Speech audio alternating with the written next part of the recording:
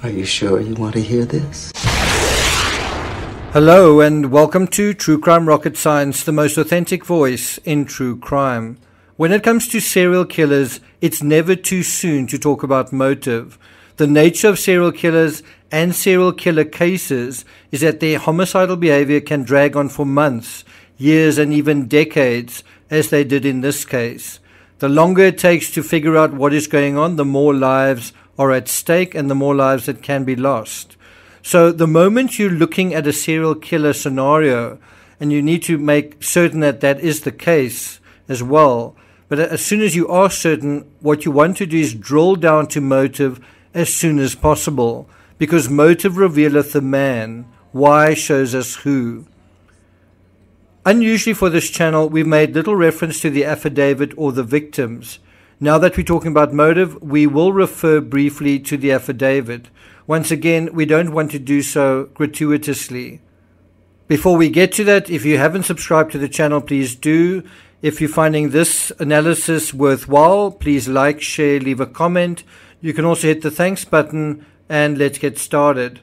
So this is a screen grab of page 18 of the affidavit.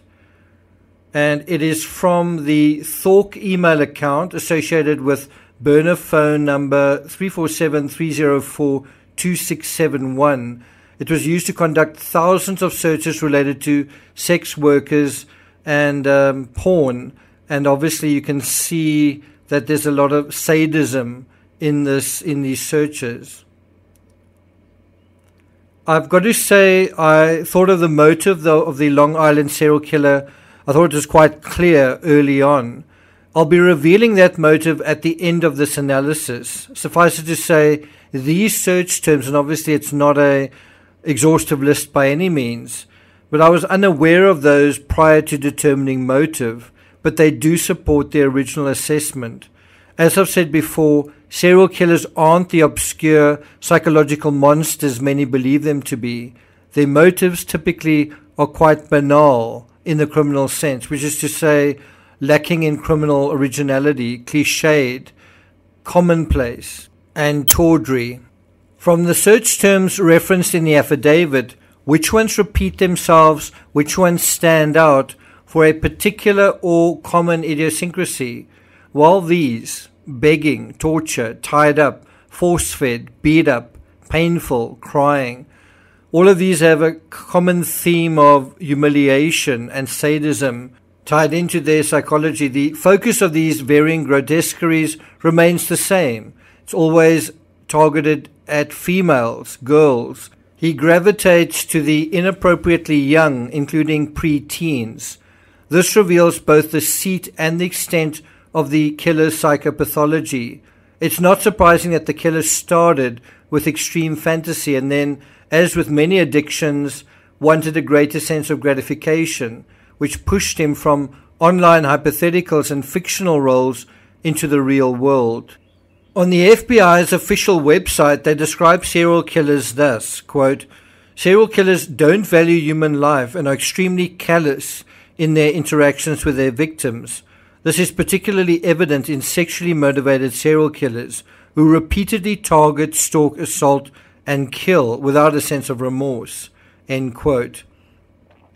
When we're dealing with a sexually motivated killer, as we are here, the killer doesn't see human prey as anything more than an object to satisfy a particular overwhelming desire at a particular time.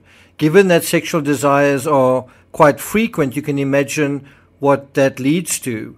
It leads to several times simply trying to satisfy a particular overwhelming desire, and each time at the cost of someone's life. And so it's because of their sexual addiction that they have so many victims.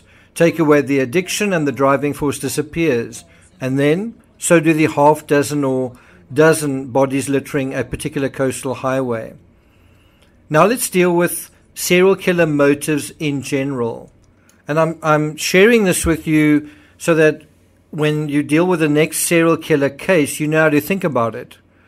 So the motives of serial killers, again, aren't nearly as recondite, alien, or unknowable as many imagine, because they repeatedly commit the same offense. It's the same addiction that's being satisfied every single time. And thus it follows a characteristic, predictable behavior pattern. And so this pattern is essentially the motive. Let me say that again. Whether you look at one murder or a dozen, the motive is essentially the same. This means motive is relatively simple.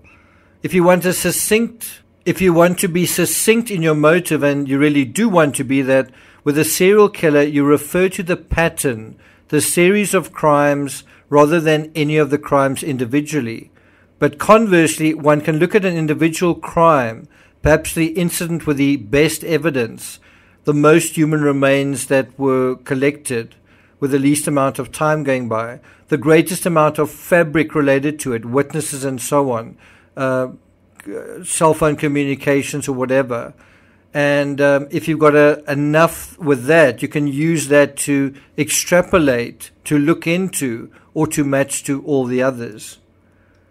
Now for a little bit of additional background. Without even looking at the face of this particular serial killer, or his personality, or any of the facets of this particular case, we can safely assume that a killer who feels compelled to repeat his crimes does so out of compulsion. And this in turn suggests some sort of addiction. And the really interesting part is, where does this addiction come from? What is it meant to compensate for?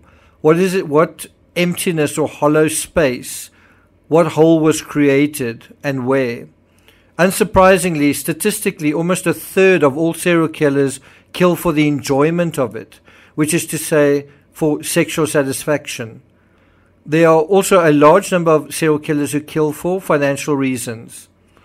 What is an interesting kind of inversion here is that in this case, the GILGO Beach murders, you have the serial killer killing for enjoyment, but he uses financial reasons to lure his prey into his web, right? So as you can see, there is a science to it and large, clear statistical samples.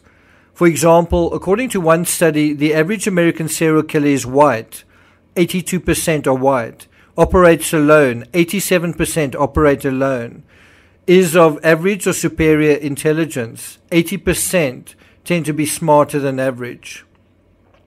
And the motive is purely psychological, typically sadomsexual. It's typically a psychological motive. And so how many of those stats match our suspect?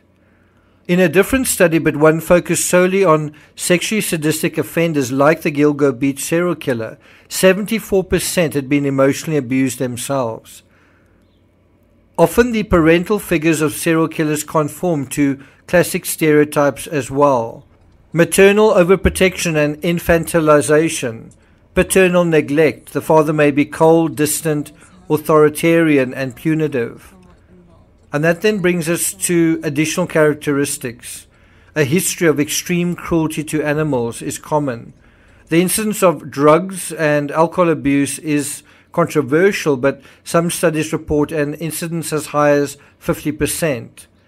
But it basically does tend to involve some kind of addiction to something, whether it's a substance, an addictive substance, or an addictive,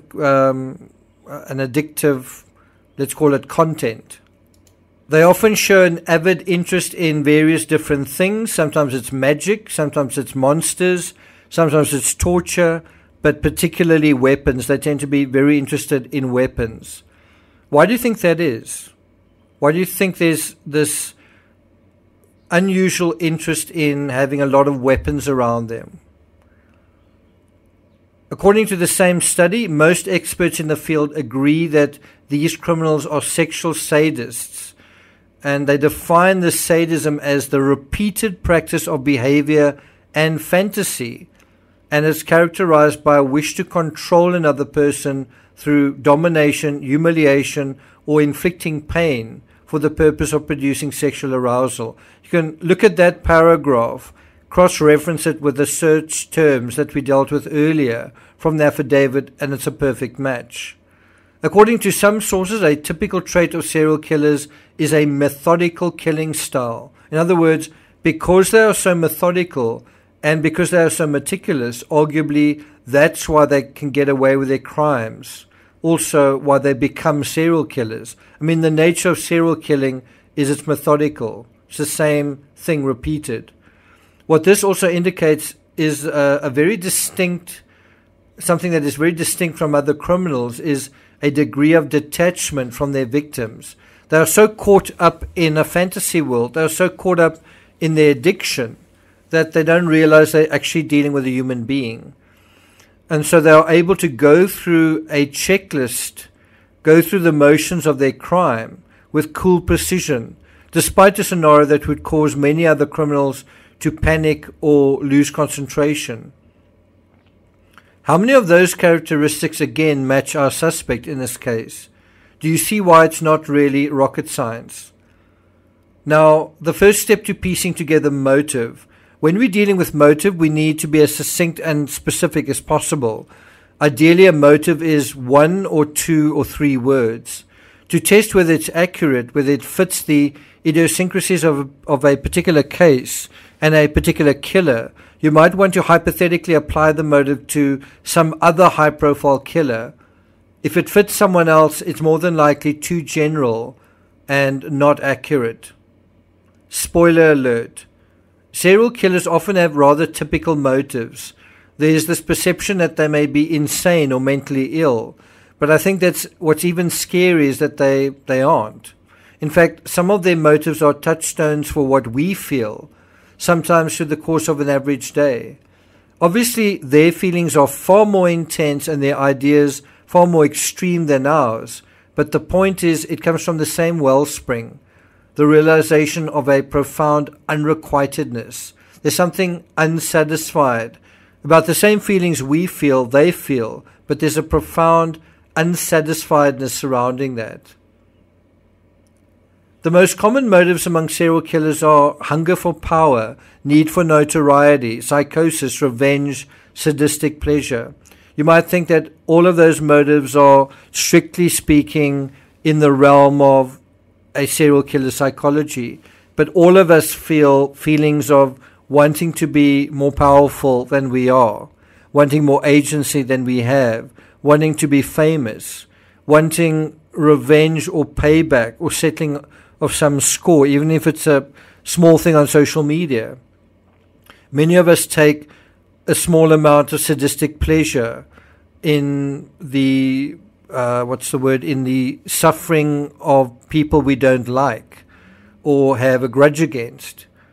In my opinion, the Gilgo Beach killer has all of these motives to a varying degree. So, hunger for power, yes. Need for notoriety, yes. Psychosis, yes. Revenge, yes. Sadistic pleasure, yes.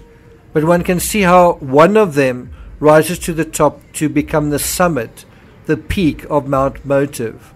Do you know which one it is?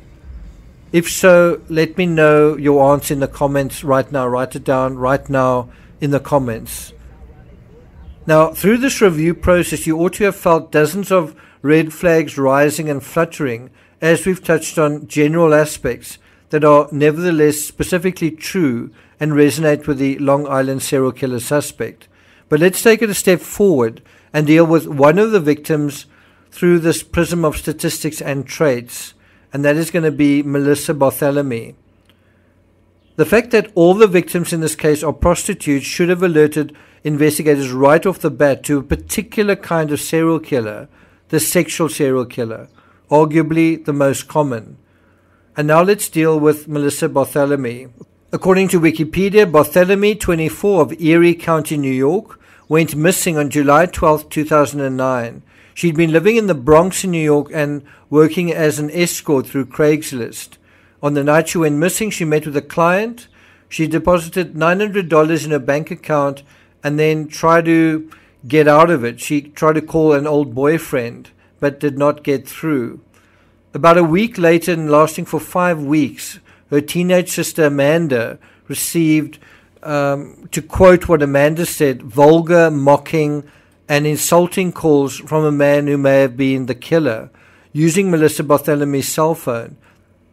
The caller asked if Amanda was a WHORE like her sister, and you can tell by this language, vulgar, mocking, insulting, that it matches, again, those search terms we were dealing with. It's trying to inflict pain on someone and enjoying that process.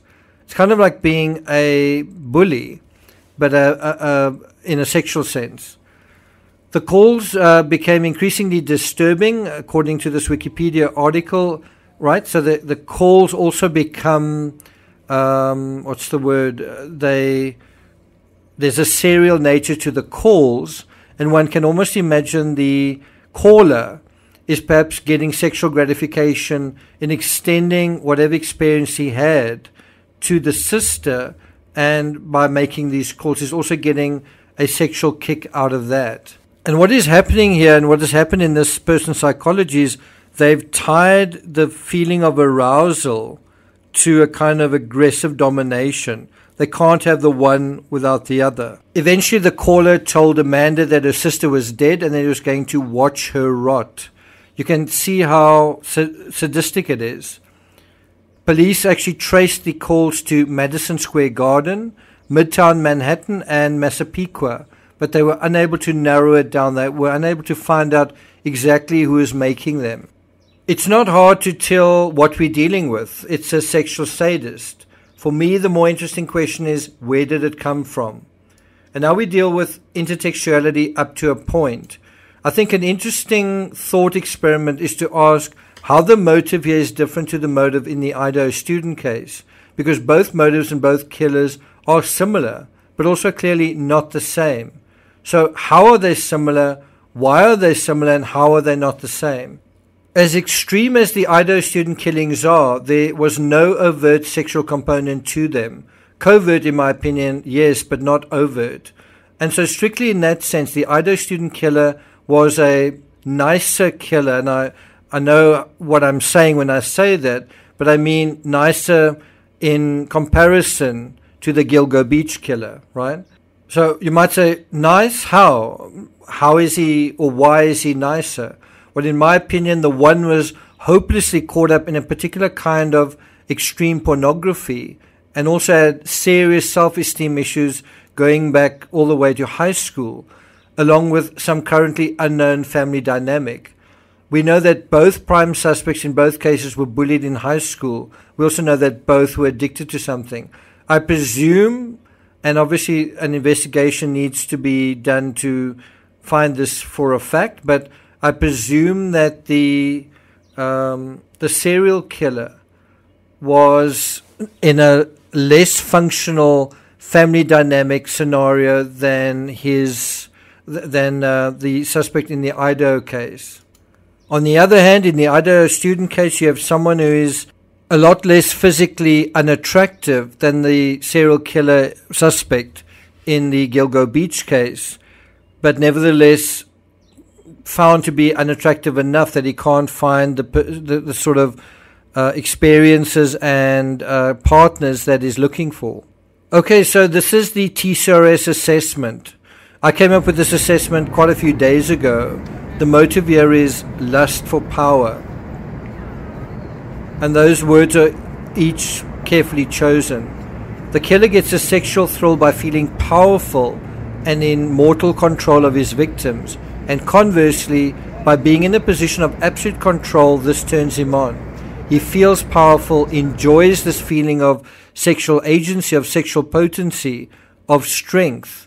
Where does it come from? It comes from a reality where he was chronically deprived. Incidentally, he gets a little flick of enjoyment from shooting ducks as well, doesn't he? And so he wonders eventually, if he pulls the feathers out of a person, if he has them lifeless or quivering like these birds bleeding in the boat before the final blow, how much better might that feel? Is that the source of is that the seed of the original criminal psychology? In an article in the US Sun, Maureen Holpert, she shares her memories of high school with the GILGO suspect Hewerman. She says that he was bullied. She says that she was nice to him because she didn't like seeing people bullied, and he misinterpreted that, thinking that she liked him. And she describes boys, lots of boys, hurling insults at him as he walked through the school's hallways. almost like every time he walked down the school hallways, he was running the gauntlet. She offered Huerman reassurance. Again, he mistook that for romantic interest. And so he would leave her notes, and on the note it would say, "Do you like me?" And there would be a box to tick yes and a box to tick no.